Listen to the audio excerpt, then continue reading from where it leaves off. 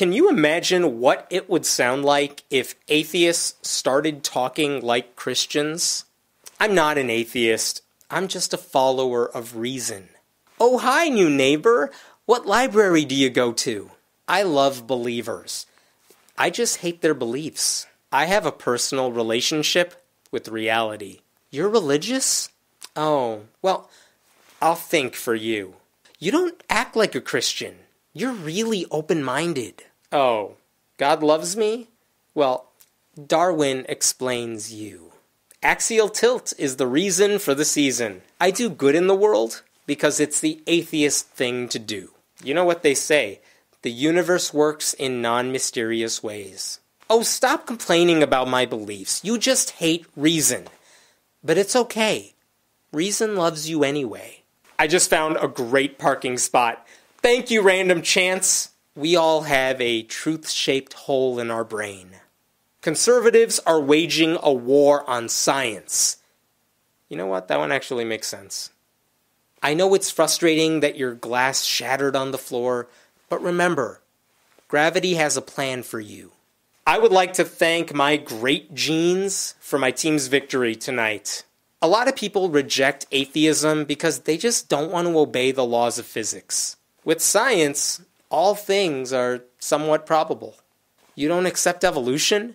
Then what's stopping you from murdering people if you don't think altruism guides your biological fitness? Just because you don't believe in evolution doesn't mean you didn't evolve. Deep down, I know you really believe in the scientific method. You don't accept science?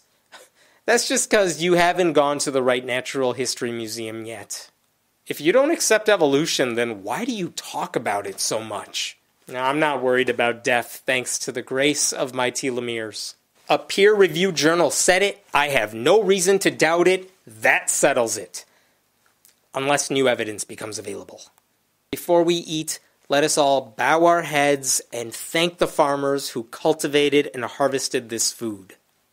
Just you wait. When you're on your deathbed, you will finally ask for medicine. You know, I heard Thomas Aquinas recanted right before he died. There will be fire and brimstone, and earth will be destroyed in several billion years. Why don't you just try not being delusional? Behold, the Christian's nightmare. Now, if you study a well-made banana, you'll find it's a consequence of evolution. Artificial selection in this case. I will spare all of you my screams of, "Oh, Darwin." The point is, we'd all sound like jerks. Arrogant, condescending, and that's what a lot of Christianese sounds like too. And credit where it's due, by the way. I didn't write these. Most of these came from readers of my website who suggested them when I asked for ideas years ago. You could check the link below for the full article.